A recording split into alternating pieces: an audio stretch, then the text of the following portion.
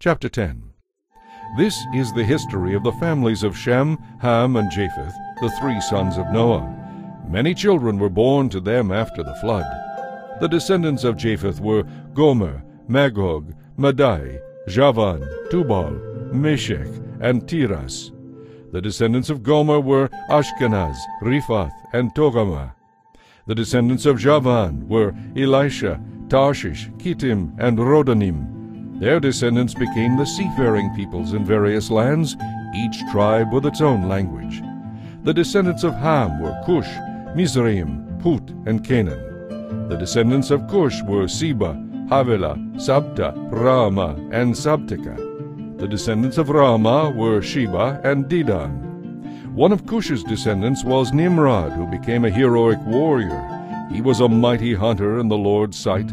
His name became proverbial, and people would speak of someone as being like Nimrod, a mighty hunter in the Lord's sight.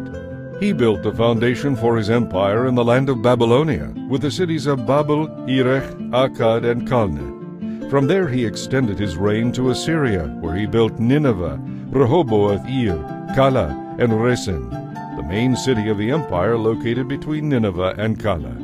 Mizraim was the ancestor of the Ludites, Anamites, Lehabites, Naphtuhites, Pathrushites, Casluhites, and the Caphtorites, from whom the Philistines came. Canaan's oldest son was Sidon, the ancestor of the Sidonians.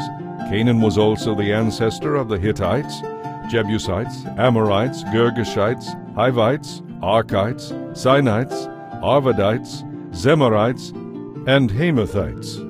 Eventually, the territory of Canaan spread from Sidon to Gerar, near Gaza, and to Sodom, Gomorrah, Admah, and Zeboim, near Lasha.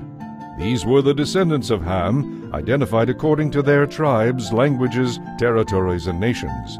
Sons were also born to Shem, the older brother of Japheth. Shem was the ancestor of all the descendants of Eber. The descendants of Shem were Elam, Ashur, Arphaxad, Lud, and Aram.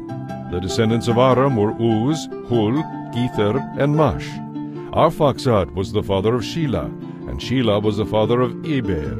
Eber had two sons. The first was named Peleg, division, for during his lifetime the people of the world were divided into different language groups and dispersed.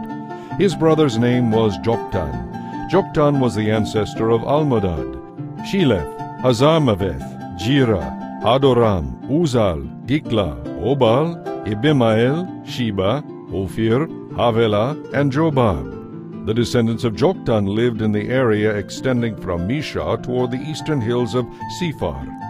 These were the descendants of Shem, identified according to their tribes, languages, territories, and nations.